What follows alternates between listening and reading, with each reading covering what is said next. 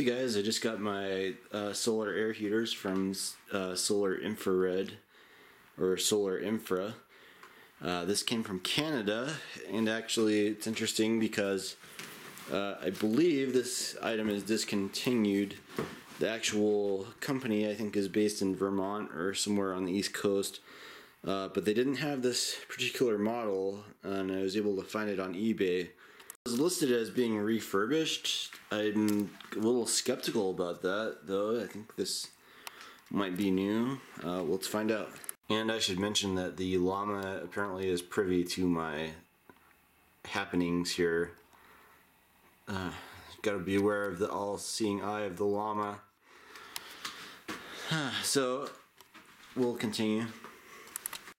Okay, well, I have it fully unwrapped, and as far as I can tell, it's new. And the listing here says that it's made in Canada, and also check out the website too. So I'm not really sure why this is discontinued.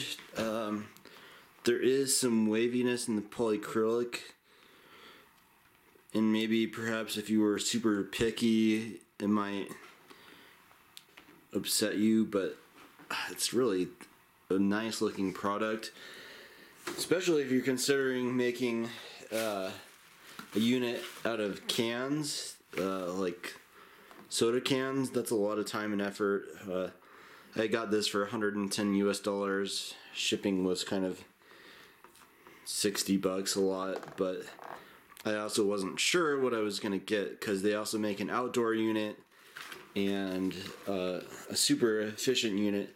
This particular unit I like because it allows for some sunlight to come through, so it's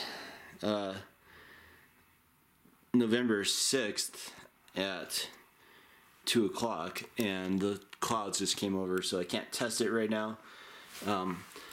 This unit's quite a bit bigger than I thought it would be, but we can kind of put it in the window and see how it looks. Another thing that I like about these units is that the outside